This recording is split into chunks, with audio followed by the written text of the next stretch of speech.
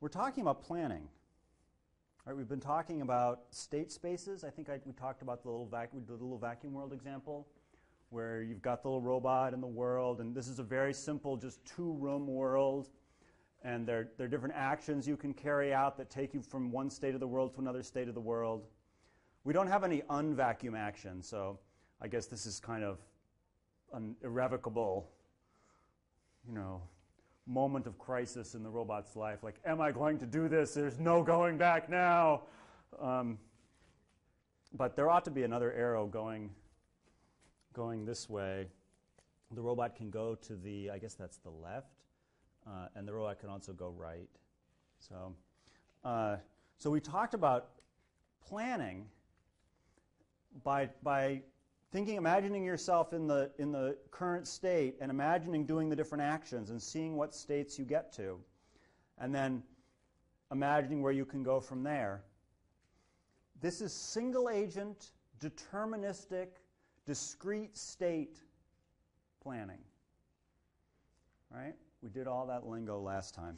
And this question says, okay, fine, deterministic actions, right? I'm in a state, I take an action, I end up in another state. Fine, deterministic, I get it. Do things get more complicated when actions are non-deterministic? Who wants to hazard an answer to that? Can you repeat the question? Is planning with non-deterministic actions more complex? Yes. Yes. Yes, absolutely. So that's going to be assignment like 4. Planning in a non-deterministic world. And it's a very interesting question how much you can get away with. Like, can you use deterministic techniques for planning in a non-deterministic world? But there are definitely cases where you would not want to do that. So, for example, let's say that I'm here in this state, and I can do action A, and there's a 51% chance that I go to nirvana, and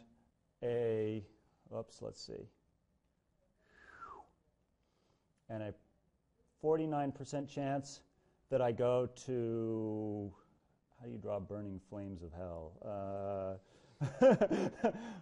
To badness, so 49% chance you go to badness.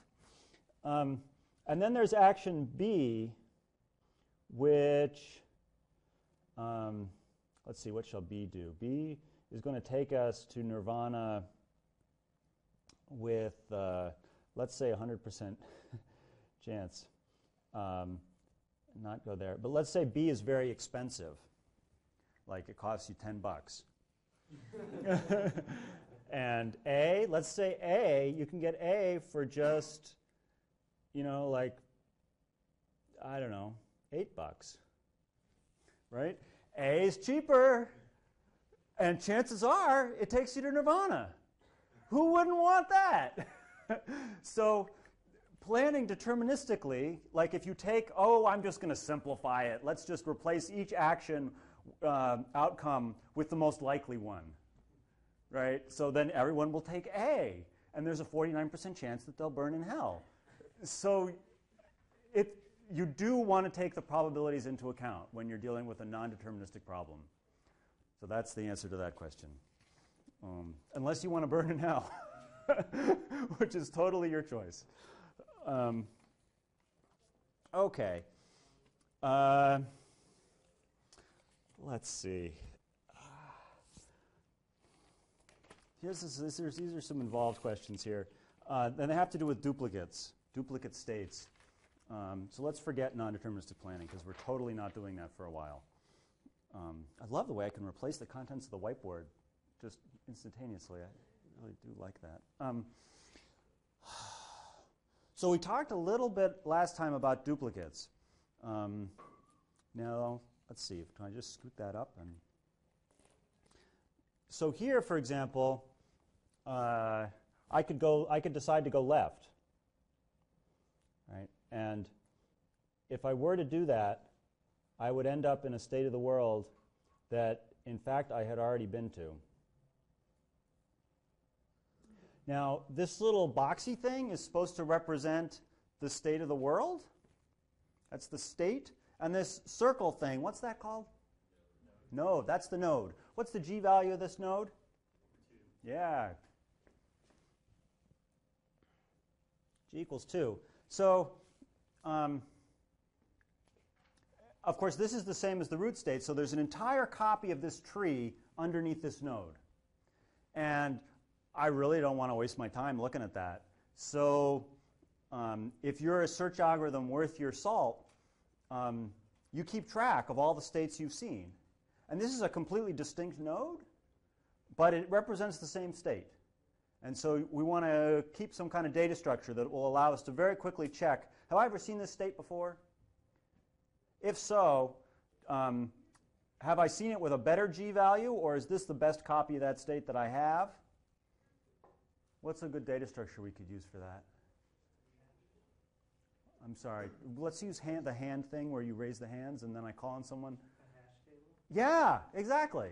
Hash table. So that hash table is also often called a closed list. But don't let the fact that it's called a closed list lead you astray and implement it using an actual list where you have to linearly scan through. Please don't do that, okay? Use a hash table. So that's one way of doing duplicate detection. Now, what's the downside of that, of duplicate detection? The good thing is, like, I don't repeat all that work. And the bad thing is, yeah, like every time I generate a new node, I allocate a new, I have to remember it. Every time I see something, I have to remember it so that I can check if I've ever seen it before. So it does take up a lot of memory, which is too bad. So you have a choice. Like, do you want to repeat exponentially large amounts of work, or do you want to use memory linear in your running time? So there's actually been a lot of work on planning algorithms that use disk because they use so much memory they overflow RAM. I got Matt a computer with 48 gigs of RAM, and the first thing he did was use all of it up. So now I bought him 24 hard disks, and you have to buy a very fancy computer to get to connect lots of disks at one time. And he's filling up the disks, but he hasn't run the disks out of. He hasn't gone over 6 terabytes of disk yet. So yeah. So there actually is a lot of work in AI on how do you put the stuff on disk because it just takes so much memory if you want to solve a big problem. So, all right. So people were asking about duplicates, and.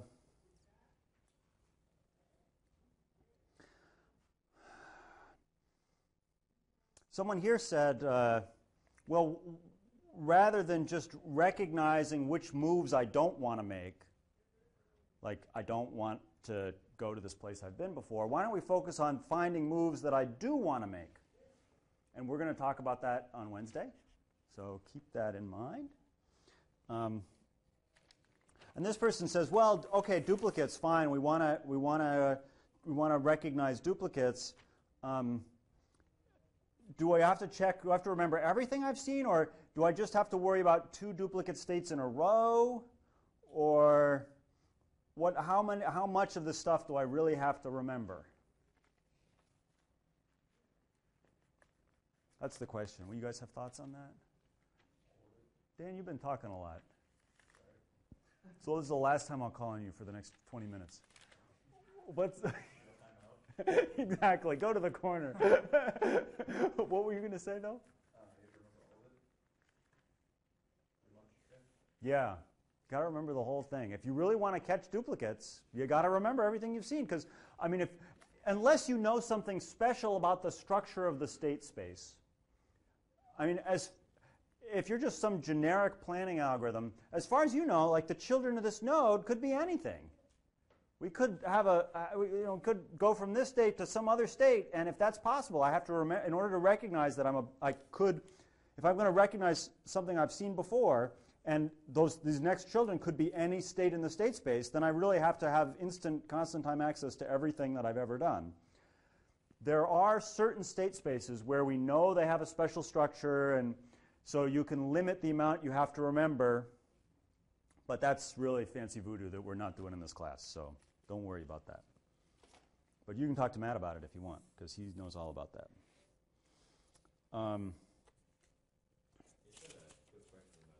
And your name is Tyler, right? Yeah. Okay, good. I tried to do my homework.